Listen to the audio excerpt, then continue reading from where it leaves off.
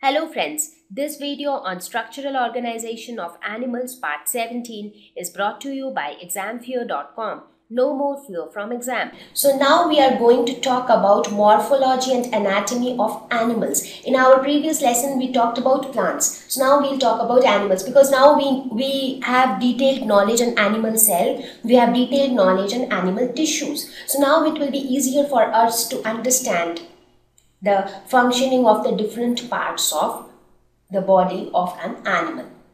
So now when I say that we are going to talk about morphology and anatomy of animals, what all we will talk about in that? Because when you think of the variety of animals that we have, they are huge.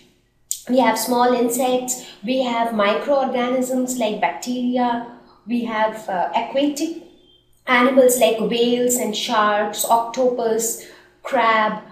Again, we have so many different animals like snakes, lizards, a huge variety, right?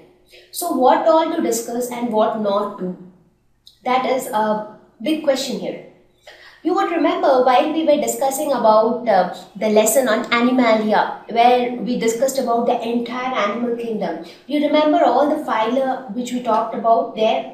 We talked about porifers like sponges, coelentrates, platyhelminths, nematodes, annelids like earthworm, arthropods like the insects, mollusks, echinoderms, hemichordata and chordata. So those were the classifications there under animal kingdom. So it is practically not possible to talk about the morphology and anatomy of each and every animal. That is not at all feasible.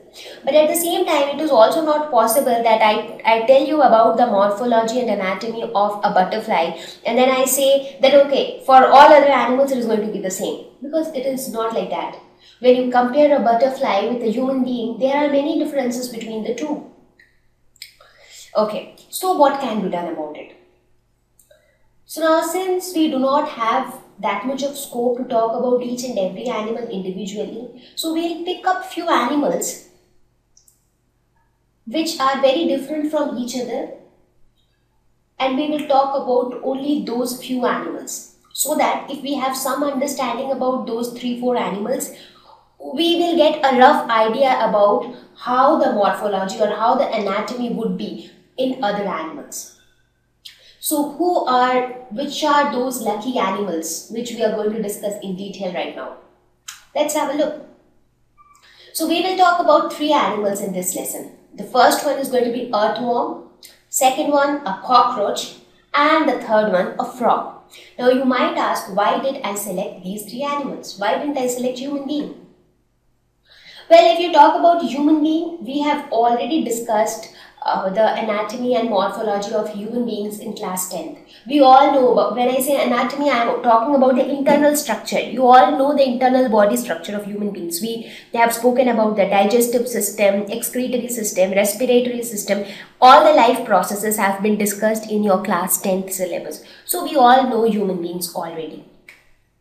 Now talking about other animals, now these 3 animals, if you see, they are 3 different varieties. One is an insect, the other one is a worm, and the third one is a vertebrate.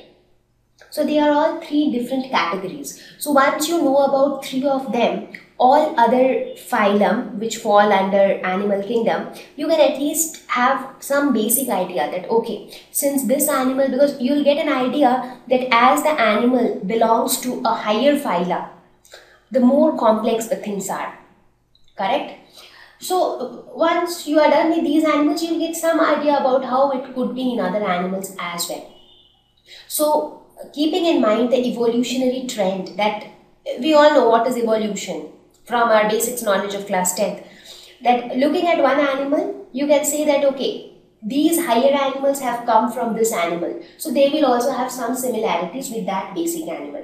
So looking at that evolutionary trend, we chose these 3 animals, and now we are going to talk about each of them in detail. So we will start our discussion with earthworm. Thank you. Please visit www.examfear.com to watch more videos, attempt free online test, get free study material, find tutors and mentors. Thank you once again.